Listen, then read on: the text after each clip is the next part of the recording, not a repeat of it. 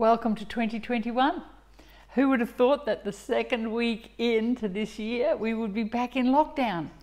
But take heart, it's only for 1 week, we trust, and then we'll be back to church as normal again next Sunday, unless you hear otherwise. But I'm hoping that this is just a one-off and we're going to be able to proceed with the year unhindered. That would be great.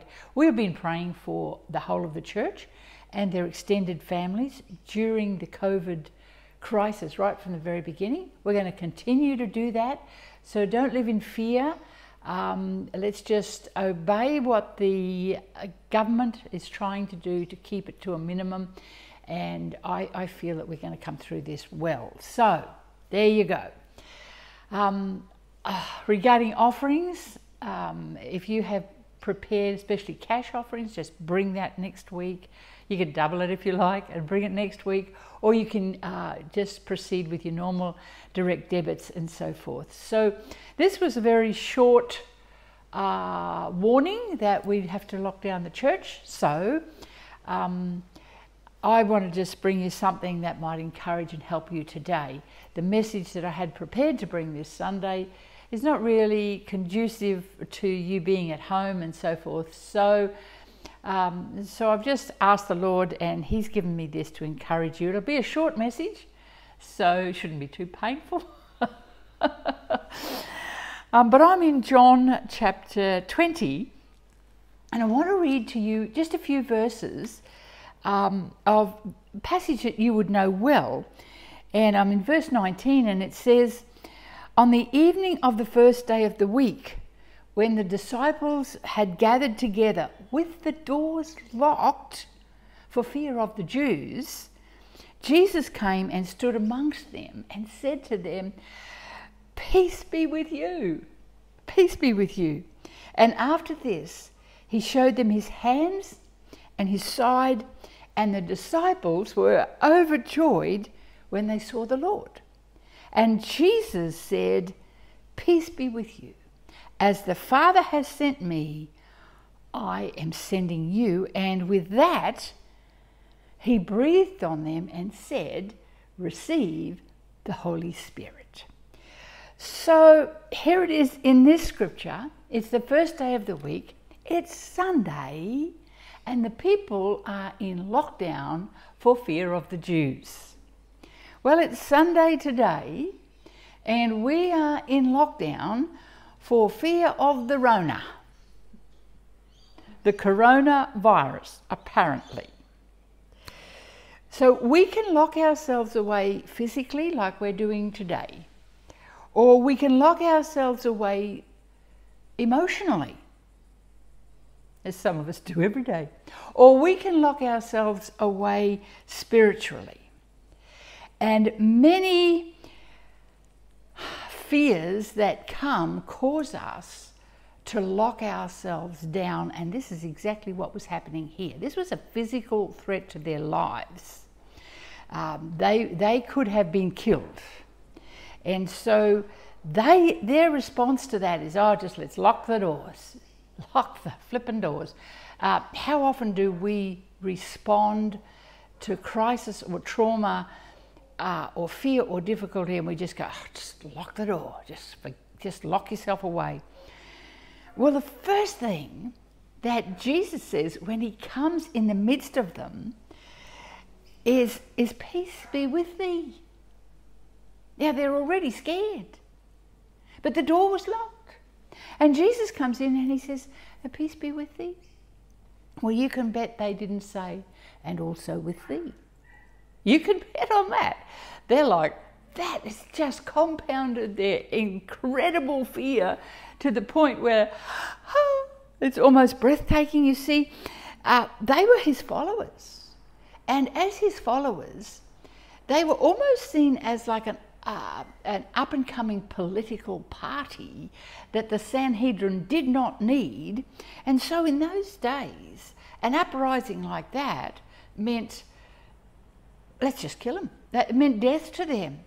So that was it. So no wonder they were in fear of the Jews.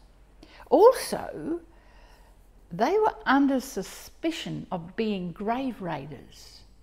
That's not a good look, because they were being accused falsely of having stolen the body from the tomb. So on that as well, it's like, no wonder they're in lockdown, and they're actually in shock, and they needed to think things through. And sometimes when you're in shock or in grief or in, just want to lock the doors. So this was how they are, and of course Jesus' sudden appearing to them in person was now just all a bit too much. So, you know, every situation that we go through in life, there's never a place where you can't find a counterpart in the scriptures. And that's why I just feel, you know, we need to get to know the scriptures, because it's our source of comfort, it's our source of strength, it's our source of truth. And so there's always a situation in the scriptures that is parallel to what we're experiencing at any time. So when Jesus shows up and they're full of fear, and this part of their life is in lockdown, we can identify with that, whether it's spiritual, physical, emotional. And when he shows up into your situation, the first thing that he is going to say is, peace be with you. And because he's the Prince of Peace, so he automatically understands our hurts and our anguish. Even when an angel shows up, the first thing that they say, even if people aren't in lockdown, the first thing the angel says is, peace be with you, because the very appearance of an angel is traumatic. It's not just, oh, an angel popped in and said to me, So Jesus has arrived here and he says, peace be with you. And then he actually commissions them to do the very opposite of what fear made them do. Peace be with you, he said. And he showed them his hands and his side. And he says, as the Father has sent me, so I'm sending you. So his peace gives the capacity to do the very opposite of the thing that had caused you to go into lockdown. I'm sending you out, is what he's saying. So the answer to your fear that has caused you to lockdown is to get out. Now, don't misunderstand. I'm not suggesting that everyone breaks the rule today and says, Royree said we could all go out to prove we're not in fear. Now, that's not what I'm saying. I'm speaking to you metaphorically on this basis, and but you do need to declare peace in the situation, peace to you in this situation. So don't disobey the rule. This will be over by 6 p.m. tomorrow night, so you can last it out. Hallelujah, you can last it. So here's the thing about fear that makes us lock ourselves away. There's many fears that we have, and I think today might be a good moment to draw breath and ask, what actually am I fearful about? What actually am I scared of? And there are many things. I've got a list of them here. There's fear of isolation. There's fear of intimidation. That's certainly where these guys were at. There's fear of criticism. And if you're a public figure or you live, you know, in a place of where there's a lot of people who know you, you can bet you're going to get a lot of criticism. And you know what? It's okay. You can't help it if they're wrong. And then, of course, there's fear of failure. We all maybe just have this fear, especially younger people have a fear that they're not going to make it, that they're going to fail in their career or they're going to fail in their exam. And so that can be a real fear. And there's fear of intimacy. You don't want anybody else to really know the full you. And that can cause you to lock down a lot of space in your life, so that because you fear that if people really knew who you were, they would not like you. Probably the opposite is the very truth. There's fear of death. There's even fear of freedom. Some people don't know how to handle freedom, and it's fearful to them to find themselves free to do and to be and to become all they need to be. And all of us probably would lock our doors at night time for fear that someone might come into the house and rob and steal or plunder or kill. So we have this fear thing. And Jesus is bringing them to a point of doing the opposite of what fear has caused them to do. So what does it say? And with that, he breathed on them. How awesome. With that, he breathed on them and said, receive the Holy Spirit. Well, there's nothing that will make you more bold than when you have the power and the anointing of the Holy Spirit. You do things you would not normally do in the natural if they paid you $1 million, you know. So he breathed on them. Now this word breathe is a very interesting word, because it's the same word that's used in Genesis chapter 2, where the scripture's talking about creation, and it says, and God breathed into Adam's nostrils. He breathed in and Adam became a living being. So these are the only two places in the scriptures where this particular word breathe is used. And so it's really reserved for a special time. So now there's the beginning of a new creation. And new creatures are coming forth, they're about to be filled with the Spirit. And so a new breath, a new creation is being formed. And so Jesus breathes on them with his resurrection life, quickening them, and as it does so, it prepares them to receive the Holy Spirit that's going to be poured out, not just but poured out from heaven not too many days from this. And power and boldness is going to come upon them. So he's preparing them for the Great Commission. He's preparing them to go. He's preparing them in the midst of their fear and lockdown to get out amongst it. Tomorrow night at 6 o'clock, right? Tomorrow night at 6 o'clock. So as this passage goes on, we see how Jesus addresses one of them personally and specifically. Let me just read to you from verse 24, just a few verses again. Now, it's about Thomas, because he wasn't there this time. Thomas was out shopping. Thomas had gone fishing for the weekend. I don't know, maybe Thomas had been getting a haircut, because when I saw him on the video the other night, I thought he could do with one. So here's Thomas, and it's got in brackets called Didymus, but he got a bit of a ribbing for that. Verse 24, one of the 12 was not with the disciples when Jesus came. So the other disciples told him, we've seen the Lord. And Thomas's response is, not so much. But he said to them, unless I see the nail marks in his hands, and I put my finger where the nails were, and I put my hand into his side, I'm not going to believe it. That's it. That's it. Well, a week later, so watch next Sunday, all right? A week later, the disciples were in the house again, and Thomas was with them. Though the doors were locked, they're still in lockdown. Though the doors were locked, Jesus came and stood among them and said, peace be with thee.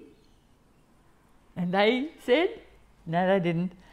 And then he said to Thomas, Thomas, put your finger here in my hands. Probably here, actually. Put your finger here in my hands and reach out your hand and put it into my side, and stop doubting and believe.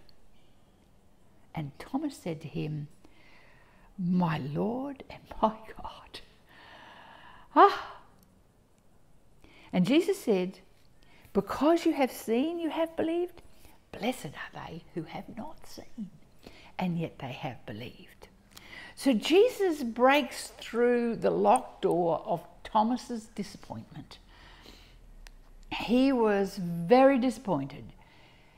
He had hoped, together with all the others, that Jesus was going to redeem Israel.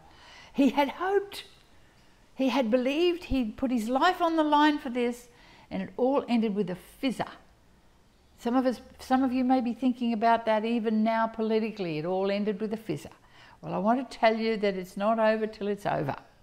And Jesus breaks into this disappointment and says to Tom, peace be with you. Don't you love it? Like, he could have said, Thomas, you should have been here and you should not have been doubting. And did you not know? But he just says, Thomas, just peace, mate. You know, just be at peace. Peace to you. And then he says, touch the evidence of what you're longing for. Touch the evidence of the very thing that you long for. I'm here. You just reach out and touch it. You don't even have to use faith, mate. You can just see it, you can feel it, you can touch it. And then, of course, Thomas just breaks down and he says, my Lord and my God. And the end of any lockdown of you, emotionally, spiritually, physically, whatever it is, the end of any lockdown is always the presence of God, to heal, to touch, to deliver. And when Thomas sees Jesus, why don't you say his questions disappeared? It doesn't go on to say, and then Thomas said, how come, and what about, and what did you mean by, and when will... When Thomas sees Jesus, he's got nothing more to say except my Lord and my God. And it's a theme through the scriptures. Job, filled with questionings all through his season of pain and shame. And many others who had so much questions, but Job is a classic. And when it comes to the end of that season, Job says, I had heard about you, Lord, with the hearing of the ear, but now my eyes have seen, and I repent in sackcloth and ashes. Because it's no longer just what I've been told, it's now what I've encountered and what I've experienced. And you know what? Not one of Job's questions were answered. God just kept on questioning him. If you stand up like a man, Job, and answer these questions. So all our questioning can just fade away in the presence of God. All our questionings and our accusations, our doubts, our fears, we only need a glimpse. We only need a glimpse. And then we find that Job had no more questions, even though all those that he'd stored up for 40 chapters were just insignificant. And Job, of course, lived in peace and prosperity and the blessing of the Lord. So today, while you're in lockdown, and hallelujah, it's only for a day or so, I just pray that you look beyond the lockdown of your front door and you look beyond the lockdown of a government decree to keep us safe. Look into your own heart and say, what am I afraid of? What am I fearful about? And when you name that thing, it's good to name it. Not to exalt it, but to name it. You know, Lord, I'm fearful of lack, I'm fearful of whatever it is, you name that and bring that to the Lord. Don't just go, oh yeah, Lord, just help me with all my fears. No, get specific, name it, and ask the Lord to encounter you in this fear, that you can then move away from fear into faith and go out and fulfill your destiny. Go out, because that's the basis of the Great Commission, is the going out. So I trust this blesses you today. Simple message to encourage you, And as we look forward to coming together next week, and we'll see you then. But first, I want to pray for you and for your family, and simply ask that the Lord would protect you, provide for you, and make space for you. So, Father, today in the name of Jesus, we thank you for your word. Your word is truth. We thank you that every episode we go through in life, there is a corresponding episode in your word that we can find, and we can draw parallels and draw prophetic understanding from it. And so, Father, I today thank you for your word. I pray over the church. Lord, I ask you for every individual in the church, every family group in the church, and all of the extended family members of anyone in the church. I ask you, Father, for a cone of protection from COVID over everyone. I ask that not one of the people at Rivers would be touched by this virus. And Lord, we ask for you to protect the city, and we bless the city, and we ask for you to protect it. So Father, I just bring the church, if I could gather you together as a hen, the scripture says, I could just gather you together before the Lord and lift you and all your little ones up before the Lord and say, Lord, would you bring your peace in this situation? Would you bring your prosperity, yes, in this situation? And Lord, would you bring your protection? So we give you thanks in the name of Jesus. Hallelujah. Amen. Enjoy your day at home today.